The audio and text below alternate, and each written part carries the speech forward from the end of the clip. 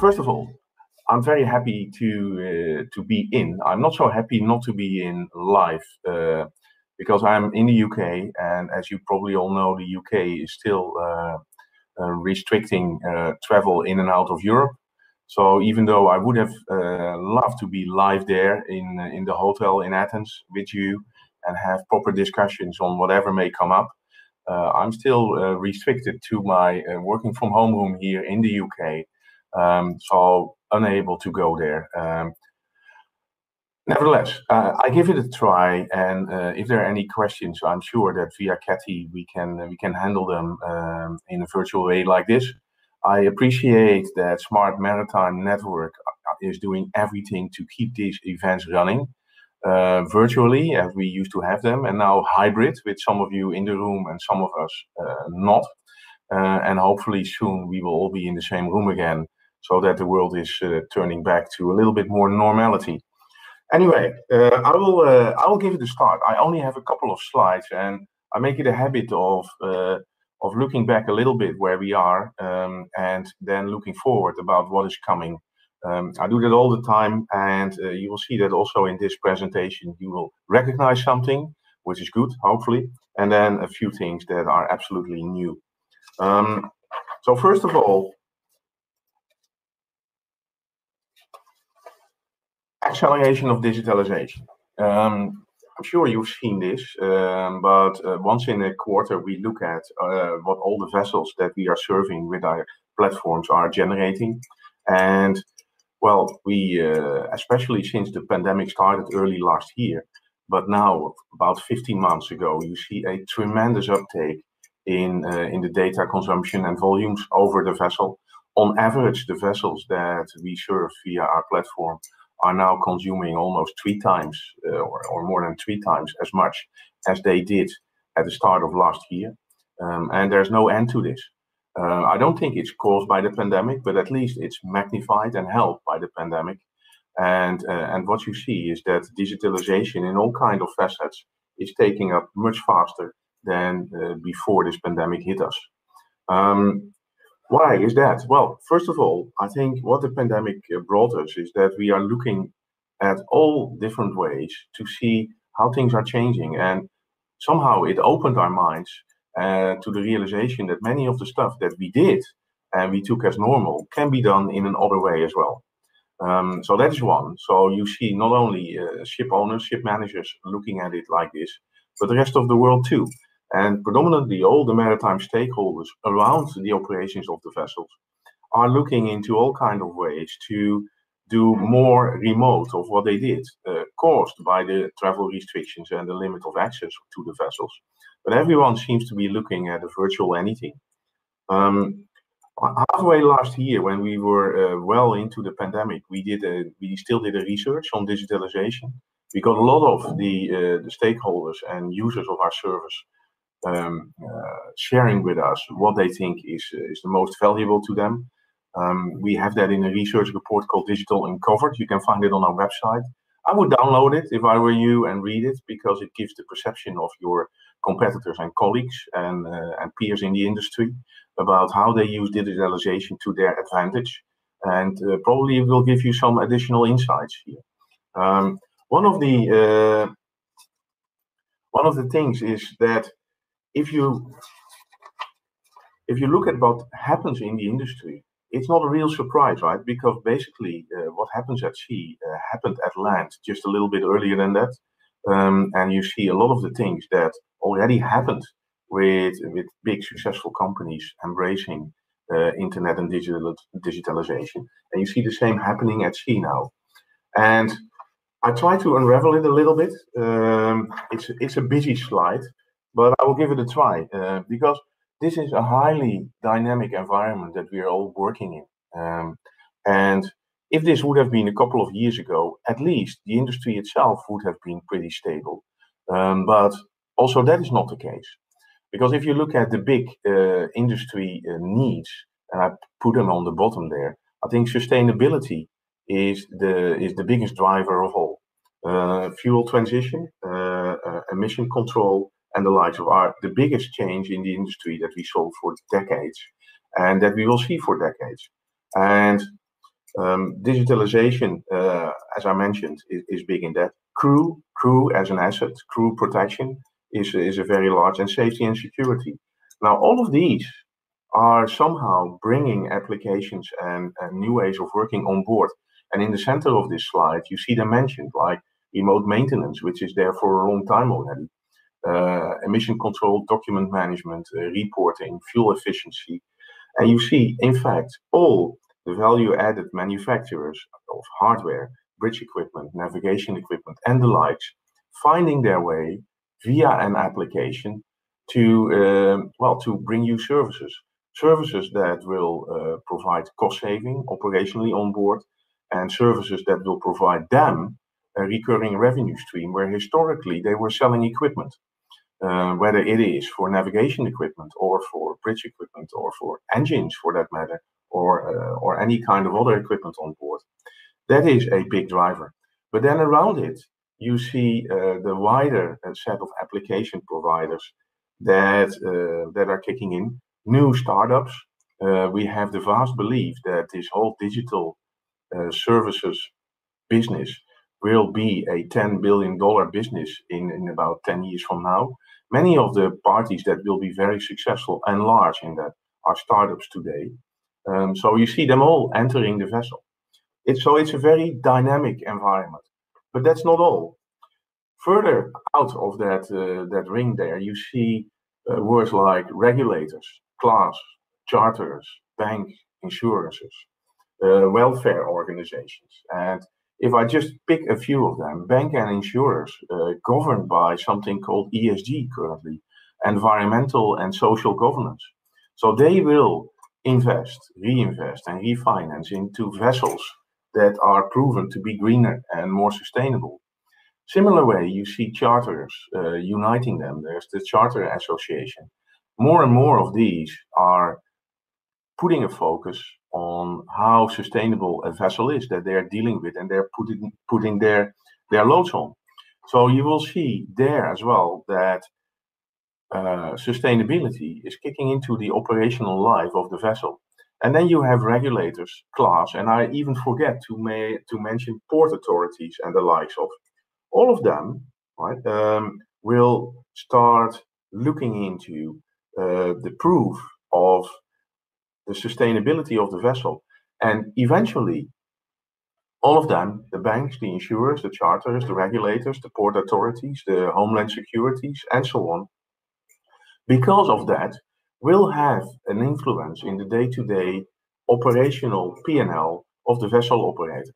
So again, a very dynamic environment with a lot of changes, because all these big topics are just beginning to change the environment of the operator, and this will be a topic for the next 10 years.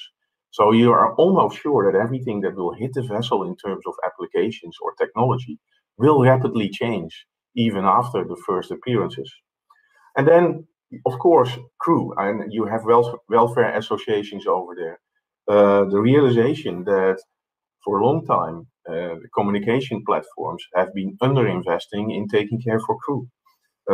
Realization that crew are the assets that need protecting, and that communication and the likes in the form of training and monitoring and tools to reduce stress and keep them socially active are very important to avoid errors and eventually also saving assets on board.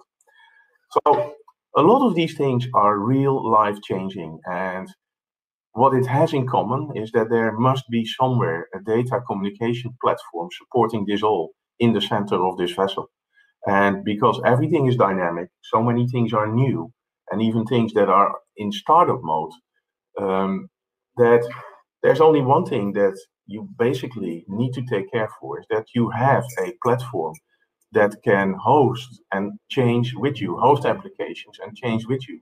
A communication platform that will be there for the life of the vessel, and that can handle new applications that come along, that can handle new needs or higher speeds of communication or real-time data sharing, or take care for IoT and the likes of.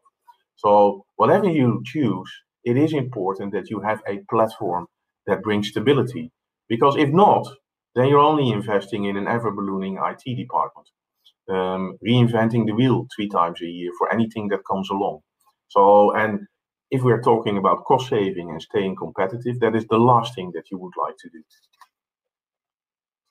So, looking back at Inmarsat, the business that I run for Maritime, I'm putting on this slide on a regular basis. We are now on about 11,000 installations around the world. It is growing almost like the data consumption. I'm very happy with the trust that all the customers are putting into it. Of course, there are ups and downs, and it's a journey. But by and large, a quarter ago, I was talking about 10,000 installations. We are now passing the 11 already, and there's no slowdown in this. So I'm very happy and proud about the customers that continue to take this and standardize on that platform so that they can face these challenges. It raises the question, though, about, well, if the number of customers is growing so fast and the number of data volumes is growing so fast, how can you handle this? Well, I'm very happy that in fact our roadmap on satellites is supporting this. I'm very happy to work at Inmarsat and seeing that we started this journey on Fleet Express with 3 GX installations. In the meantime, we have provisioned and taken in the network our 5th satellite already. The 4th satellite and the 5th satellite have in common that every time we launch a new satellite, they are more powerful than all the previous ones. And that currently we have another 7 on order. And those 7 satellites will all hit the orbit between now and 2023. And the very first new 2 satellites will be big and powerful because they will not only have the Ka-GX capacity, they will also have the L-band capacity because they're hybrid, so that we can enhance both L-band and GX in a similar way. Because remember that Fleet Express is a hybrid service. Then we will launch the 7, the 8, and the 9th, and they will all be electronical steered, so capacity can be allocated real time everywhere in the world, hitting the spots that are becoming busy in the meantime, so to offload them. And then, of course, in a similar fashion, we will have 2 satellites that will do polar, so that we will bring the same wideband technology into the polar regions, opening the northwest and the northeast passage before 2023. And it's all backward compatible. So I'm very confident that with the roadmap that we have, the fully funded satellites that are on the production line coming into orbit in the next 1 to 3 years, that we can handle both the acceleration of installations as well as the growing demand for data.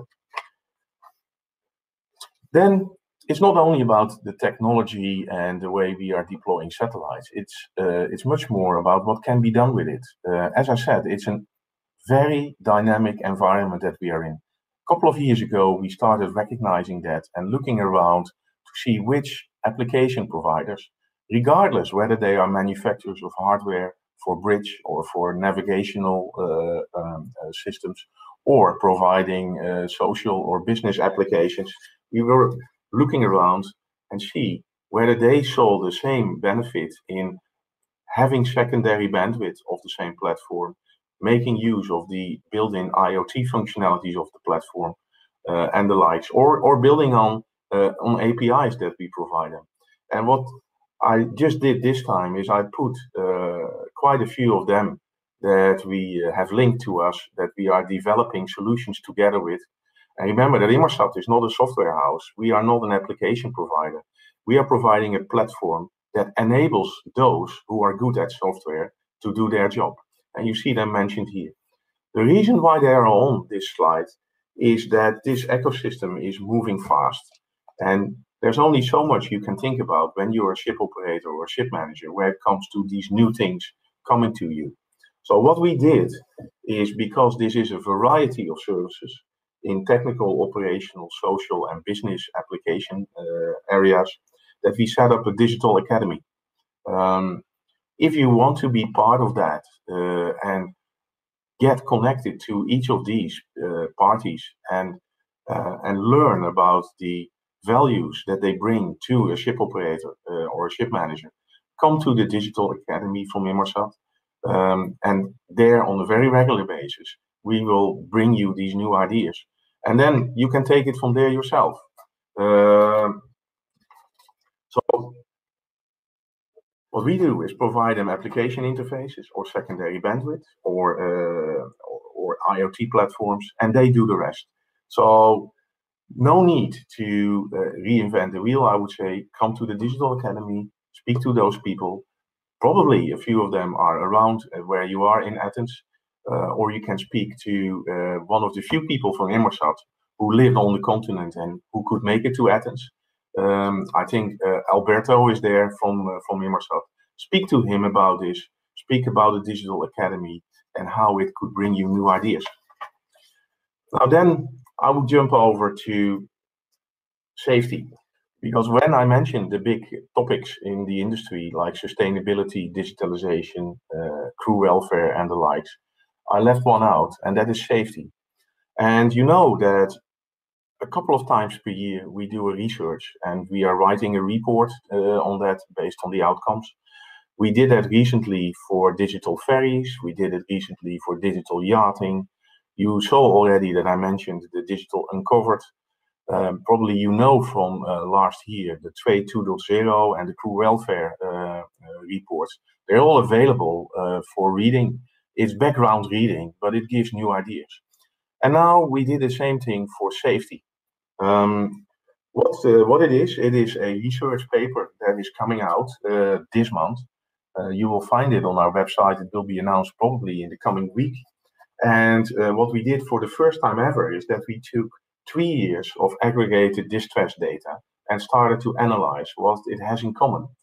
Because we do distress safety now for about 30 years, and never, I thought, a aggregated distress data report has come out. So you won't see individual cases, but you will see everything aggregated, and there's a wealth of commonality over there. And then on top of that, we reached out to many of the stakeholders in the industry, and we asked them their opinion about safety and where it should go to. And it all breeds collaboration and new technology, and protecting the seafarers. And what it does as well then, taking that on board, we wrote a piece about how we see that safety could develop when using modern technology. And that's a little bit of a strange thing, because safety is something that is so part of our DNA that we almost take it for granted many of the cases. But realize that GMDSS is already there for 30 years. And if you, well, and you all have an Inmarsat C on board, and probably in the past you had an Inmarsat B as well or something like that. But the Inmarsat Cs are there for 30 years. The technology that we started it on is still very much alive. And we see that copied, or at least seeing attempts to it being copied, and that is all fine. But realize that this technology is 30 years old. Realize what device you had in your hands for mobile communication 30 years ago. If you had any, probably not. So I think it's high time that we look at the future of safety. And there's a lot changing in the definition of safety going forward. Because if you look at safety as it used to be, it is distress, hitting a button, and then the Inmarsat satellites are preempted, and eventually you're connected to a rescue center or a coast guard, and then things will unroll. That's all very reactive from the aid perspective. So we were thinking back. There are a couple of aspects that are added to safety. The very first one was the most obvious one, and I said it many times, that is security. In Dutch, I'm Dutch, there are not even different words for safety and security. It's the same word in Dutch. So I was always surprised that cybersecurity was not part of the safety look angle. It's the other side of the same coin in my view. So we started launching the fleet security portfolio in 18 and 19. But again, that's all looking back.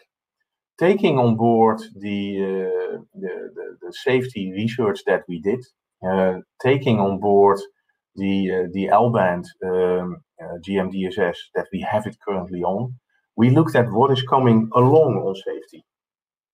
There's a social aspect. There is an environmental aspect. There is an asset protection aspect. There is a cyber resilience aspect. Stress reduction, training, behavior of the vessel. Think about predictability. Think about all kinds of geographical factors. And think about the big sustainability agenda that is coming in. So what we would like to do based on the insights of this research paper and based on the possibilities of the new technology is we would like to bring safety from reactive to proactive, taking action before things happen, making alerts before buttons are hit. Still, too many vessels are going down where never a distress button has been touched. So you can imagine that if safety buttons are not touched within a certain time, or when vessels are making moves or going out of bound of their parameters, that any kind of preemptive signals are going out. And above all, when things are happening, there's a big cry for situational awareness. Now, all of that can be solved by the combination of IoT, we call it fleet data, as it is embedded in our platform, an IoT platform, and wideband technology, even on the poles, as I just said. So in a couple of years' time, when the poles are covered as well with wideband, situational awareness, wideband offloading of VDRs, or even VDRs in the cloud for that matter, are not unrealistic to think about. So it's not there yet. We had a proof of concept in front of the IMO about a automated safety concept based on our IoT platform. I think it was impressive, and we will start investing and building that out so that hopefully in a couple of years we can bring safety to a next level using the technology that is now at our disposal. And that is the biggest message that I would actually have for today. So there's a lot happening on digital. It's very dynamic. The cost saving stage is well understood by all kinds of applications coming in. But I think the big industry topic of the impact of sustainability, either on our business, on our reporting, on our the environment in terms of charterers and ports and bankers and insurers, and last but not least, the impact of sustainability on the further safety development. I think that is where the future of digitalization lies. The future is definitely wideband where it comes to safety, and it should encompass many more topics than it does today. And I will make myself strong in going in that direction. And the first proof of concept, as I said, were there. That's what I had for today. I'm conscious that I spent my 20 minutes and that there is time for question and answer, I think. Kathy. Hi, Ronald. Can you see me now? I can see you. Super. Well, thank you very much for that. We actually have a few questions for you from the conference floor here in Athens. Of course. So, first of all, Ronald, are maritime authorities beginning to request direct access to vessel data from Inmarsat to monitor issues like vessel traffic and emissions? No, we don't own any data, of course, Kathy. We are a telecom provider. The data is owned by the ship operators and the ship managers, and they are deciding what happens with their data whenever an authority is asking that. That's not our role. So everything that I said about sharing of data, I think it's important, but it's the ownership of the operator who is taking that decision, not the telecom operator, as it is with any telecom operations in the world. And satellite operations is not different to that. Okay, thank you. Another question for you. You mentioned a tripling in bandwidth usage in the last 15 months. Yes. How much is crew use and how much is for operations? Well, crew is extremely large. There's no doubt. I think what the pandemic did over the last 15 months is make it clear that the crew are the community that was suffering the most from the pandemic. And I think it's also to our doing somehow that where it was possible, we increased bandwidth or lowered barriers to communicate for the crew or get access to any kind of help or social assistance. That has driven crew communication to the roof. Of course, I don't have the exact split in my head, but yes, a big portion of that is crew. And I think also it is highlighting the importance of a platform.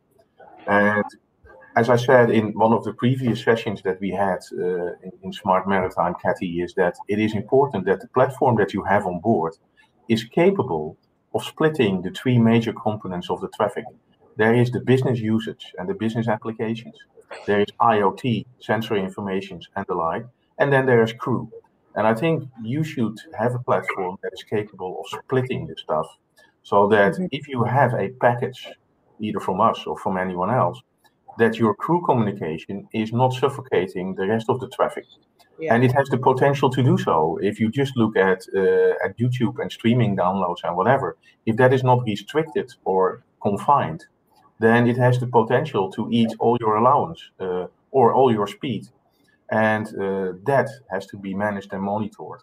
So I'm a big advocate of splitting all that traffic and making sure that streaming services like that are consumed by the crew in a reasonable fashion and limited, and that the business usage is using what it needs without being restricted by the crew communication. Okay, brilliant. We have a few more, but I think we've only got time for one more question, unfortunately. So probably one that a few people would be interested in. With the new CEO taking over at Inmarsat recently, has there been any shift in strategy for maritime or any other shifts or changes that might be of interest to the industry and our audiences? No, not really. I think the company was well strategized, and yes, we have a new CEO, which is a new breed and a new air. Of course, Rupert was there for 9 years. Rajiv came in. He's a well-seasoned senior executive, and of course he. I think in the first 3-4 weeks, he was asking me every day about how the strategy on maritime. It's pretty complex, as you saw, but I have no reasons to assume that strategy will change at any time soon.